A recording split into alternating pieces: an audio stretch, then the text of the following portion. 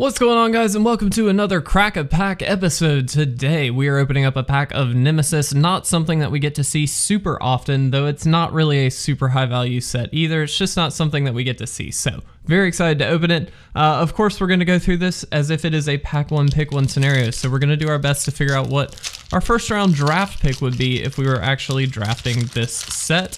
I did not draft during this time, so I have no clue what's good and what's bad, but I will certainly do the best that I absolutely can. So our first card, oh, actually I need to do that. Okay, forgot that they had the old order.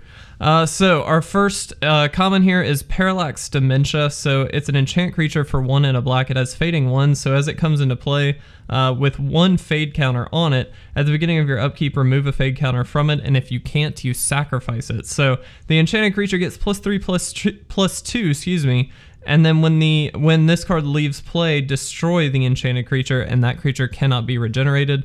Essentially what this means is you can either use this as like a swing in kind of win condition card, or as a removal spell. So you can play this on a creature on your opponent's side of the field. Yes, it gets a boost, but obviously the next turn it's just gonna die. So it's an interesting card. I kind of like the lucrative aspect of it. I like that you can kind of do different things with it. Again, no clue if it's good or not, but we'll keep it here for now. Seal of Cleansing, an enchantment for 1 and a white. Sacrifice it and destroy target artifact or enchantment. Very classic style card where it's going to destroy its artifact and enchantment hate. We see this all the time in things like Disenchant. This is a very common ability, though in this case it is on an enchantment itself, so you can kind of play it and then let it sit. Your opponent then kind of has to play around it. So I like that a little bit better in some ways than cards like Disenchant, though I like instant speed removal obviously is better. So I don't like cards like this early on, but they are definitely useful to have in your colors. Definitely a card that you would want, just not first pick. Trickster Mage is a 1/1 for 1 blue. You can tap a blue and tap it to discard a card from your hand, and then tap or untap target artifact, creature, or land. Interesting card. I don't really think this is super good.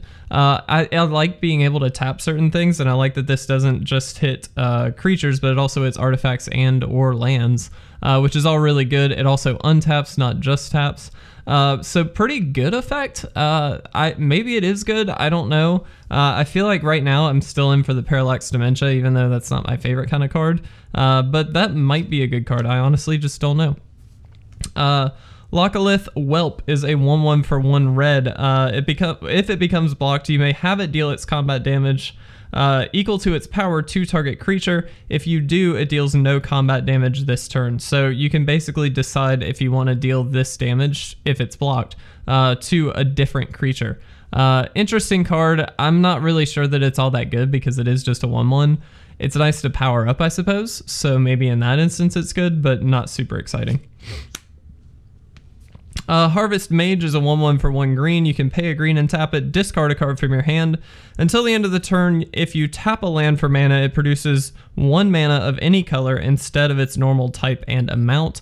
Obviously, this is really just good for fixing, so if you're in just kind of a jank all-color deck or multicolor deck, this is maybe the kind of card that you would like to have. It's a pretty expensive cost just for that. Discarding a card is a big deal in Limited, and so I don't know that I really like this, but maybe in that kind of a deck, you just kind of have to hedge your bets and go for it.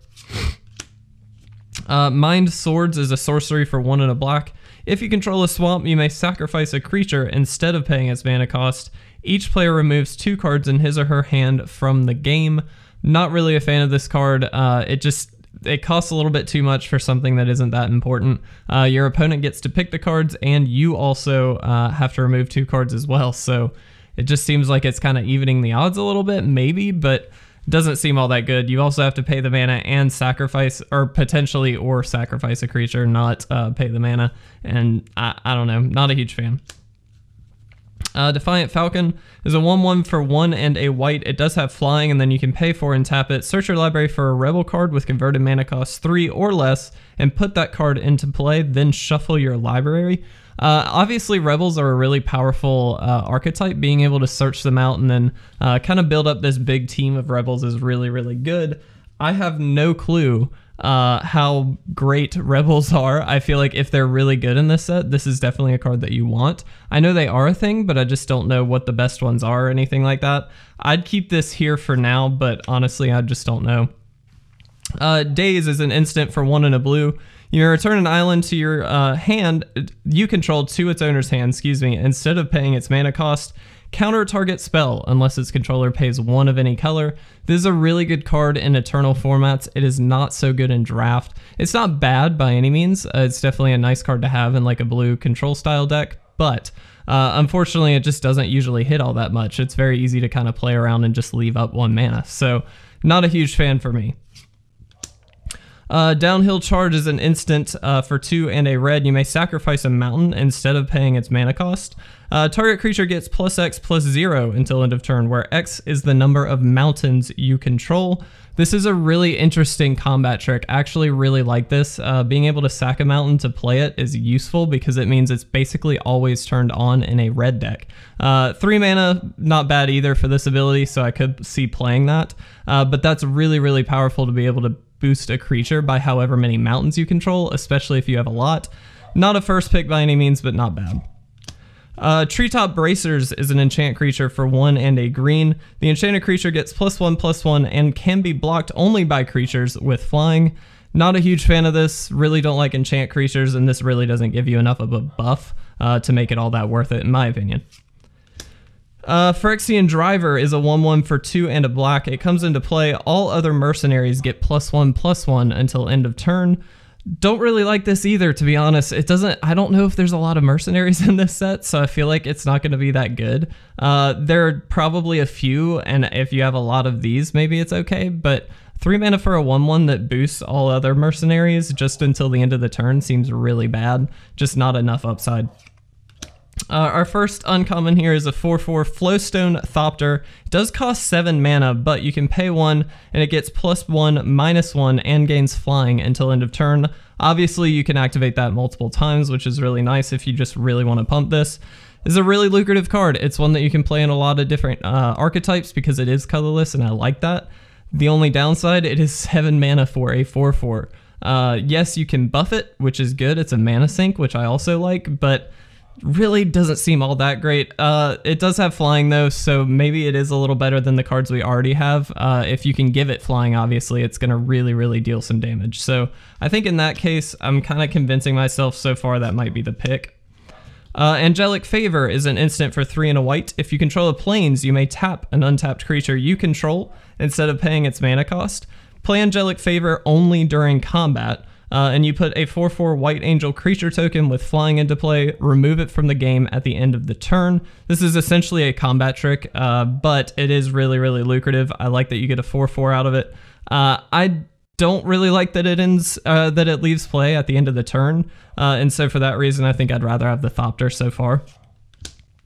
Mog Alarm is a sorcery for 1 and 2 red. You may sacrifice 2 mountains instead of paying its mana cost, and then you put 2 1/1 red goblin creature tokens into play. I actually really like this. In a red deck, it's great, just being able to spit out a bunch of tokens, especially off of 1 card, and then being able to sacrifice mountains instead of paying its mana cost means that you can do this and potentially something else in the same turn.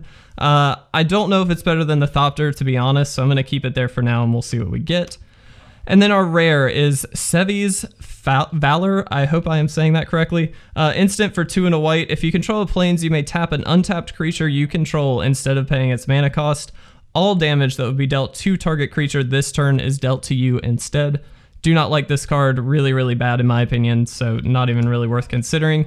I honestly think Mog Alarm is probably the card I would go with, though Flowstone Thopter definitely leaves you a little more open, so I could kind of see going either way.